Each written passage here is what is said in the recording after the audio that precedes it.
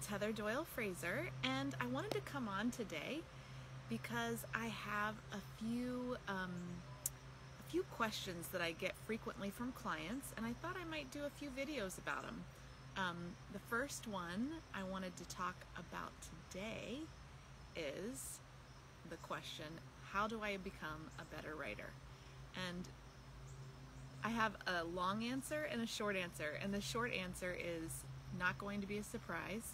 It's going to be the same thing that you would say to anyone who wants to improve at something.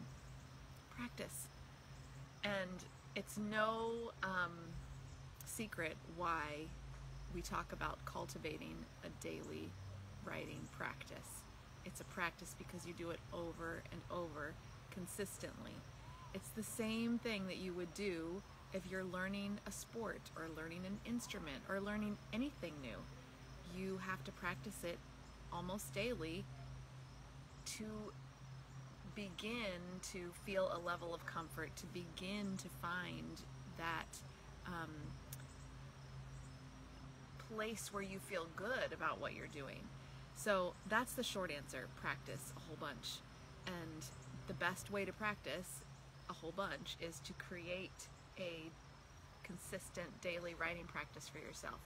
And so that doesn't have to be something that takes a long time. Like, you don't have to be writing for 2 hours a day. You could be writing for 20 minutes a day when you start out. You could be writing for 15 minutes a day. Whatever the time is that feels like you can't argue with, I'd start there.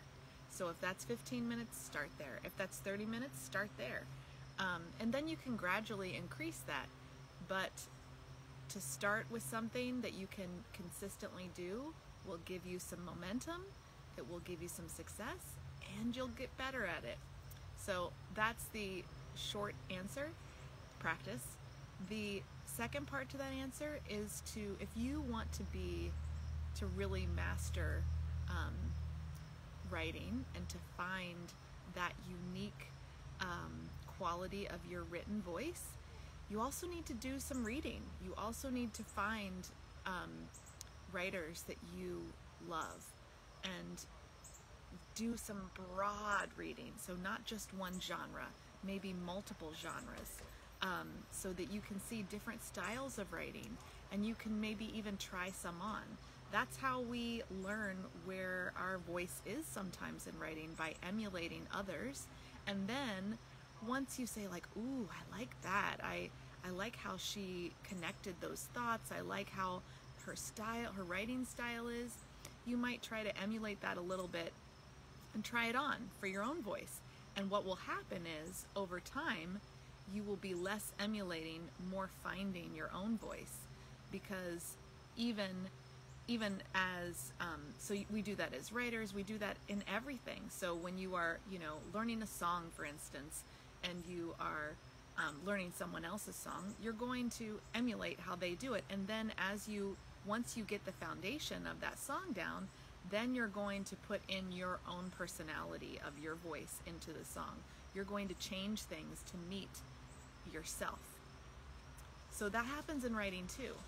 And I encourage you to not only set up that daily consistent writing practice, but then also to read lots and know what feels good to you when you're reading. Like, oh, that touched my heart. Why did it touch your heart? Why? What about it touched your heart? The vulnerability, maybe, the way the words the person used, the way that the idea was presented, lots of different things. So I encourage you to do those two things: consistent daily writing practice and do some more reading and find what you like. And then you can find your own voice, and then your voice can be the one that is touching someone's heart and soul. So if that sounds like something you'd like to talk about more, I'm also doing a writing course starting in October where we talk about things like this and a whole bunch of other stuff. It's called Writing Your Book, a step-by-step compassionate approach that starts and ends with your voice. So I will put the link to that in the comments. And if you are interested but are not sure if it would be a good fit for you, just message me or put a message to me in the comments below, and I will contact you and we can have a conversation about it, because I want to really dispel this myth of the tortured writer. It doesn't have to be a tortured process. You don't have to be tortured. It can be a process that meets your needs and also is fulfilling. So thank you so much for tuning in today, and I will talk to you again another time.